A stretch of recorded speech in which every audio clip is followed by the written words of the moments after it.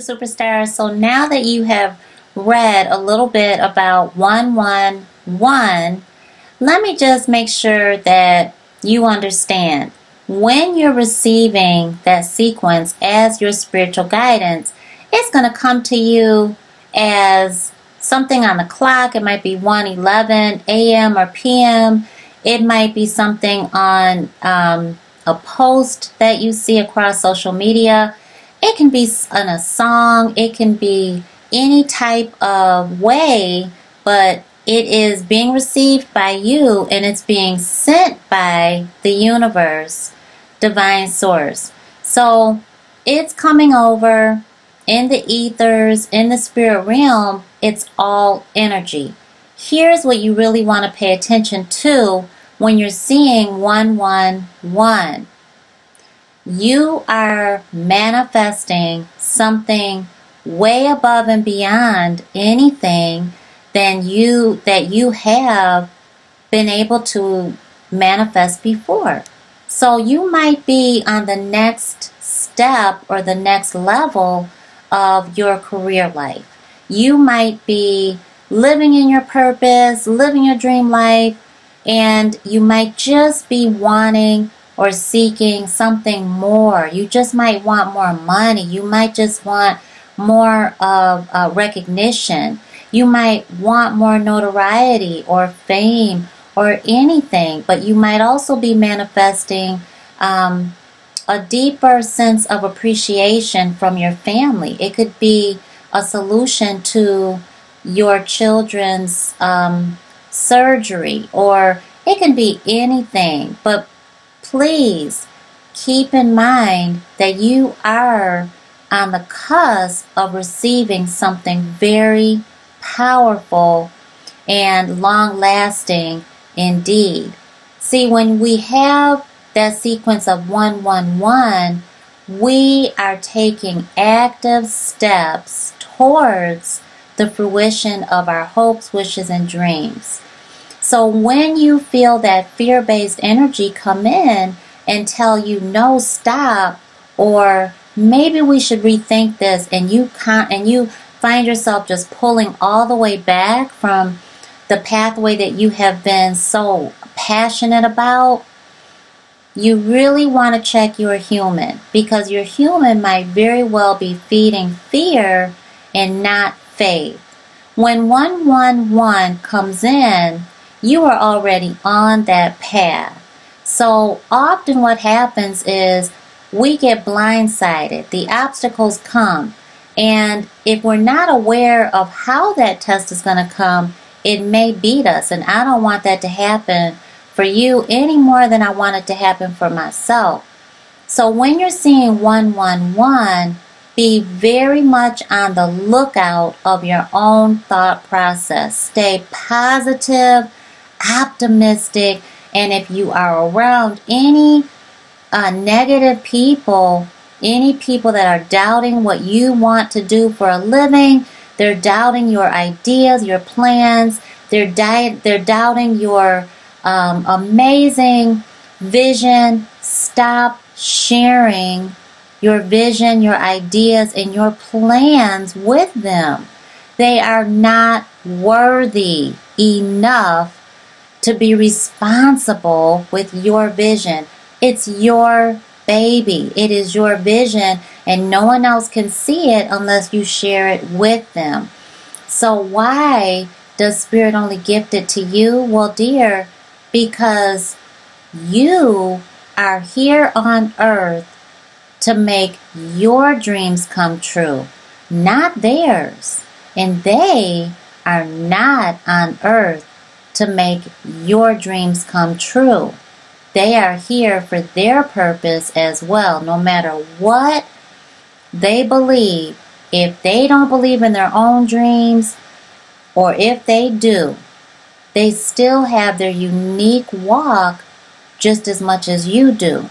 So for example, when you're seeing 111, I guarantee you, without a shadow of a doubt, that you've got some haters in your midst. It could be siblings, it could be your parents, it could be, now just hold on with me because I know I rattled some people when I said that. It could be your kids.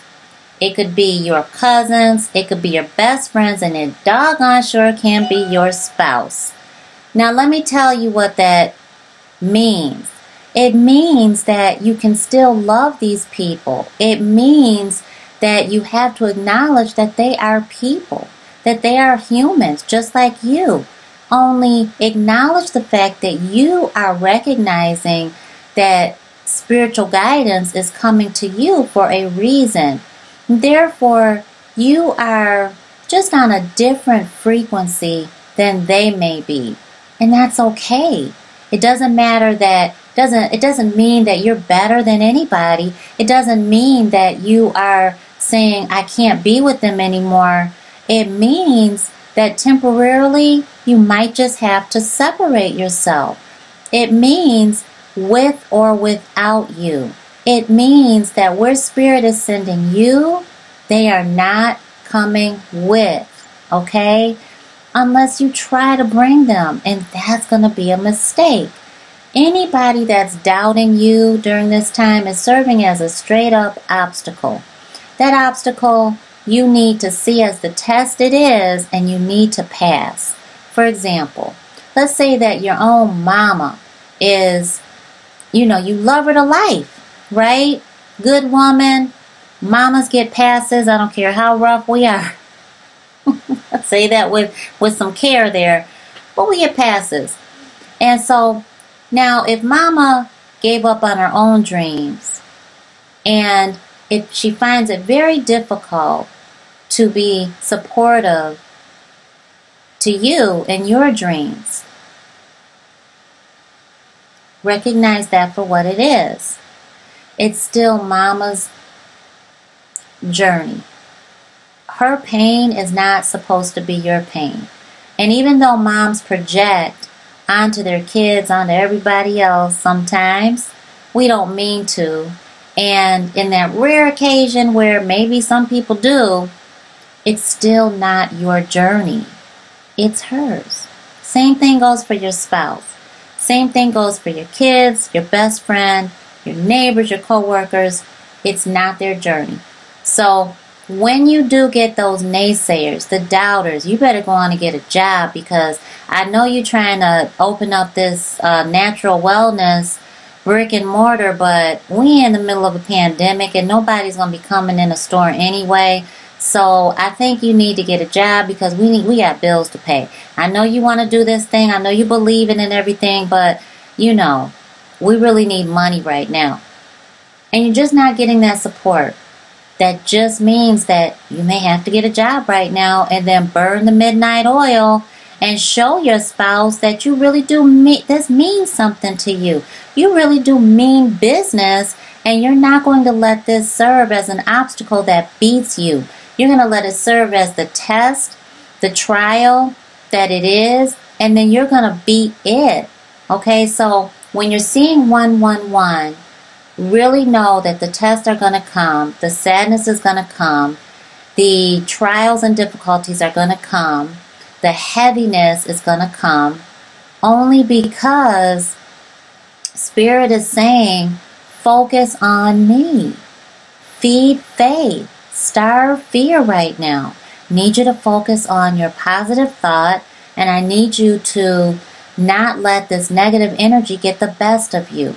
So it is going to be tough. Take it from me. I'm speaking from experience, and even I have to really check myself. One of the things that I do to make sure I get through when I'm seeing 111, because it is seriously a blessed sequence for you to see, receive, is I let other people in on it. Not just anybody. Let me tell you, I am extremely particular about who I let in on my spiritual guidance, because it is for me. So I go straight to my ancestors first and foremost. I also go to my kids. My kids are 9 and 12, and I'm raising them to recognize their own spiritual gifts and spiritual guidance, and they are very aware. So we hold each other accountable. Now, here's the deal. You might just be able to bring in a coworker, a best friend, and you might not. But you always have your ancestors on the other side. You always have your spirit guides. You always have divine source. You will always have help. And you will always be expected to actually ask for confirmation, ask for help, and ask for Spirit to send you your spiritual guidance repeatedly. Make sure that you're saying that. Thank you so much. Please show me my spiritual guidance the way that I can receive it. And I guarantee you this, okay? You're going to receive it. It's a matter of you mastering your human and controlling her to the point of she does what you say do. So she's not going to ignore your spiritual guidance and act like that sequence didn't just happen 3 times in a row in 1 hour, because it shook her so much to the core that she knows she doesn't control that type of magic. And so she's like, it didn't just happen. That's not logical. Didn't happen then. She'll dismiss it if you don't check her and say, hold up, sister. Yes, it did just happen. We just received 3 ones back to back in 30 minutes. Let me look at Nicole's video. I need to write this down.